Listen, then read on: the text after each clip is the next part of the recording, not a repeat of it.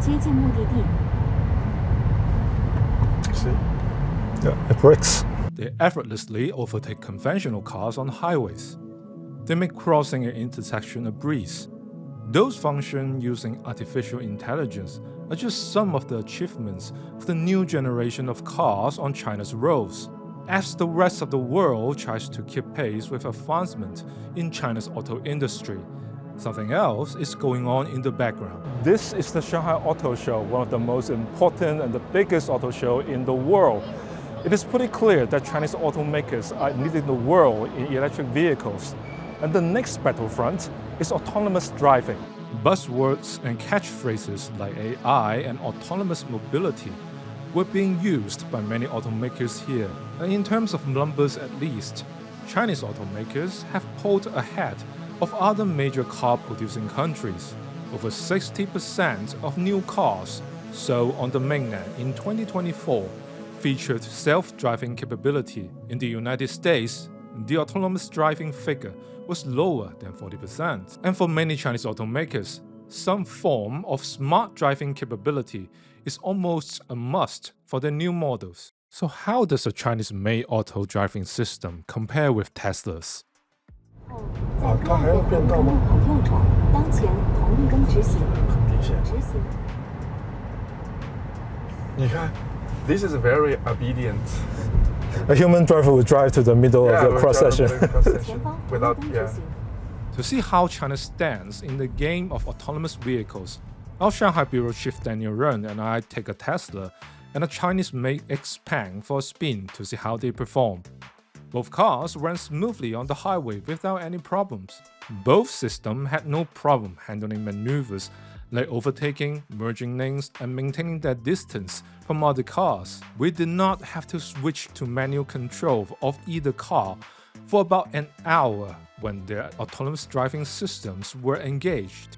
But as the cars entered busy street-level traffic, our Tesla turned into the wrong lane on at least 2 occasions.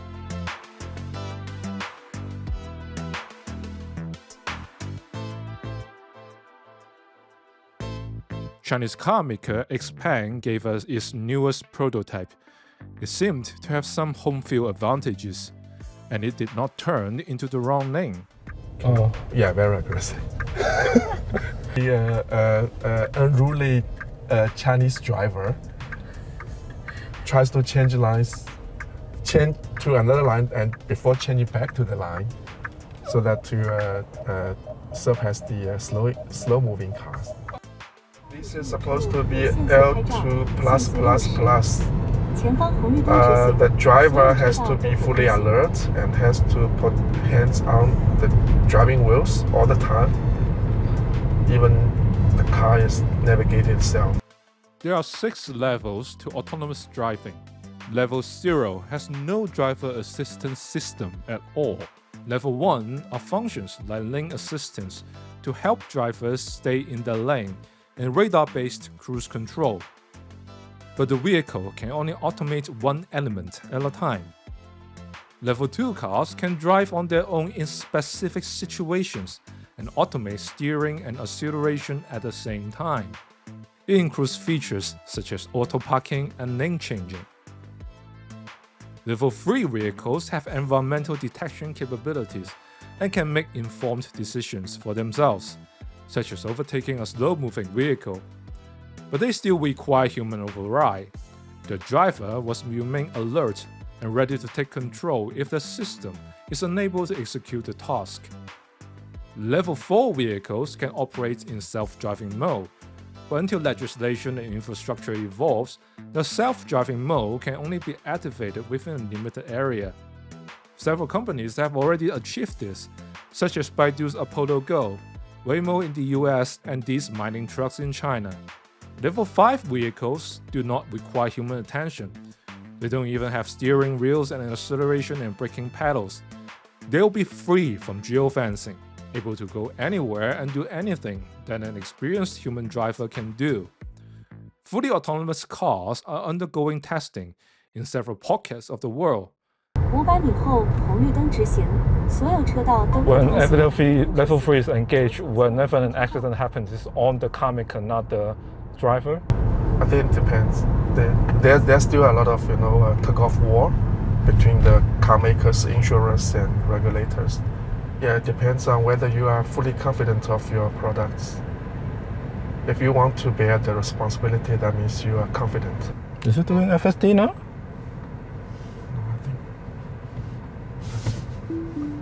I think we need to take it over because it doesn't know. 3-point turning. To be fair, I think Chinese car makers is superior to Tesla's FSD.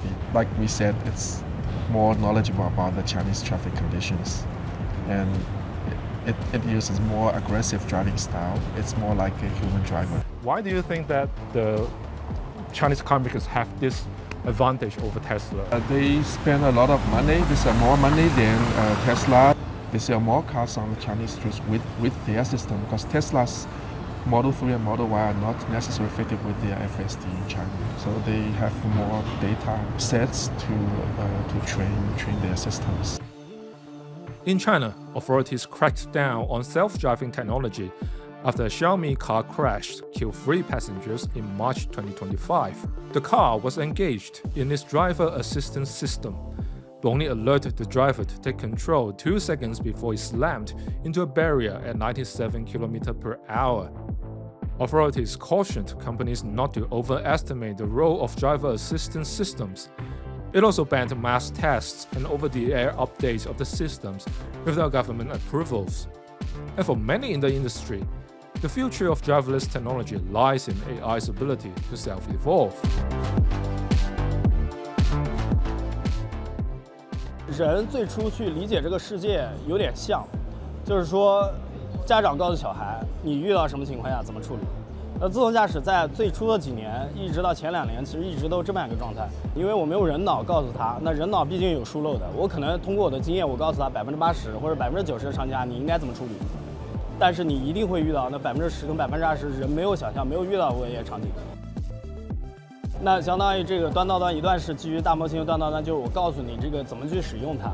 我让你训练了足够多的东西之后，你有自己的思维能力，哪怕你数据集里面没有的东西，你也要知道啊，我应该这么办才是正确的。这个世界实在太复杂了，所以是不可能用基于规则的方法去完成真正的 L3以上，甚至 L2+ 的一个驾驶辅助功能。